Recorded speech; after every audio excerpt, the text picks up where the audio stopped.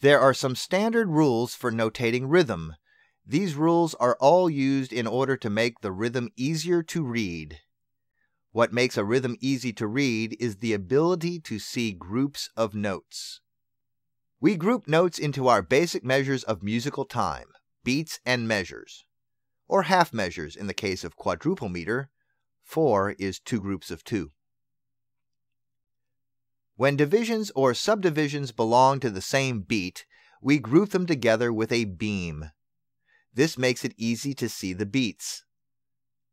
Sometimes we beam half measures as a group as well. We never tie notes together when they belong to the same beat. We combine them into a single note value. We tie notes to combine notes that belong to different beats or different measures.